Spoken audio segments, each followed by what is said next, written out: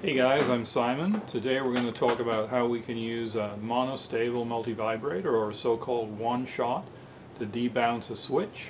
So why does switch bounce occur? When the switch contacts mechanically move, they're a little bit springy and they have imperfections, and so you get some multiple contact opening and closure happening in a very, very short span of time, sometimes just in microseconds. And if you're applying the switch to a digital circuit, that can cause several inputs. Let's suppose you only wanted one pulse to go in. The circuit might see multiple spikes coming in. So we don't like that. So how can we get rid of it? We can use a one-shot. Basically what a one-shot does is, as soon as it receives a trigger signal on the input, it puts out a nice clean pulse on the output, and we can actually control the width of that pulse using an external resistor and capacitor. Okay guys, let's get to it. Let's take a look at the spec, the circuit, and actually build it and test it out. Here we go.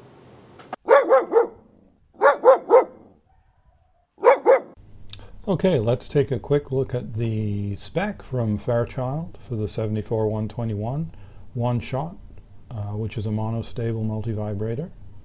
If we move on down to the circuit diagram or the connection diagram and the truth table here, we can see it's a 14-pin chip. It has this logic here so that you can select whether you want to trigger on a high or a low transition, and if you want to have other conditions. It also has a Q and a Q naught output, so you can have the output going from low to high or high to low. Up here is the timing resistor and timing capacitor connection. There's also an internal resistor you can use. We will use an external resistor and capacitor.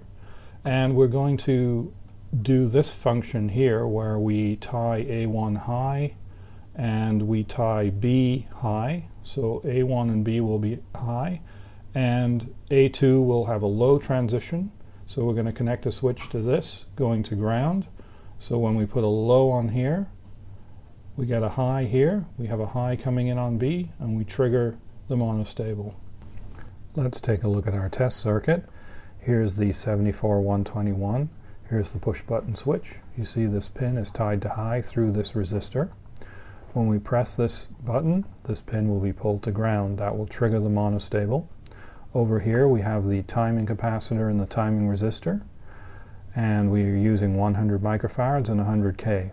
According to the equation on the spec, T is 0.7 times the capacitor times the resistor. So here we're using 100 microfarads and 100K times 0.7 gives us a time of 7 seconds.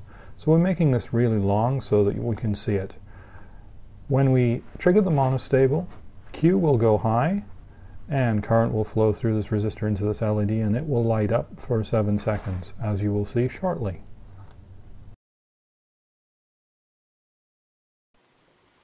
Okay, here you can see we have the circuit, the test circuit built.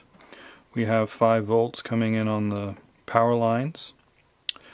Here I have a large 100 microfarad capacitor and a 100K resistor, so our timing constant, as we discussed earlier, is going to be 7 seconds.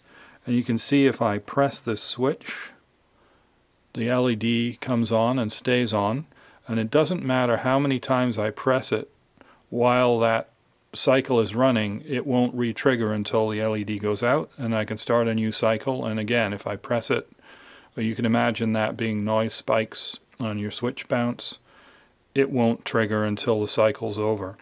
So using this, you can get rid of switch bounce. You can of course adjust the capacitor and the resistor value to a much smaller value. Or you can use this to, if you want to prevent someone being able to press a switch again within a certain time. Say you don't want the circuit to react for a second or two again, whatever it may be. You can set this capacitor and resistor up to give you that time interval if you like. Here you can see the 74121. This is a really ancient chip. I bought this. This is the first IC that I ever bought. As a kid, I think I was about 14 or something like that, and I bought it from a Radio Shack in Florida, I believe it was. So there you go, a piece of history. I know this thing's, I've had this for more than 40 years. That'll tell you how old I'm getting. And yeah, there you go. So there's a monostable circuit demonstration in action.